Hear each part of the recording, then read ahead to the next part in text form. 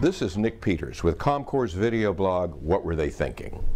We've commented before on misbegotten ad campaigns that blew up in the sponsor's face.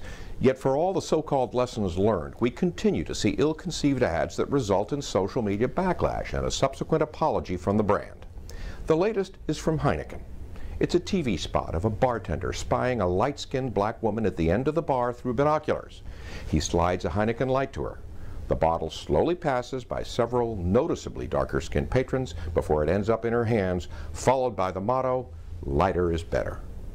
Chance the Rapper immediately took to Twitter to attack the ad as racist, and he generated thousands of likes and angry comments. Heineken withdrew the ad immediately and apologized. What were they thinking?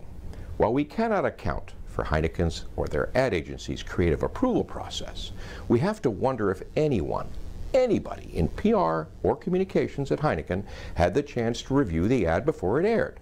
It's hard to imagine a professional communicator wouldn't have immediately picked up on the brand reputation risk from the spot. Just because an idea makes for good creative doesn't mean it's a good idea when seen through a brand reputation lens.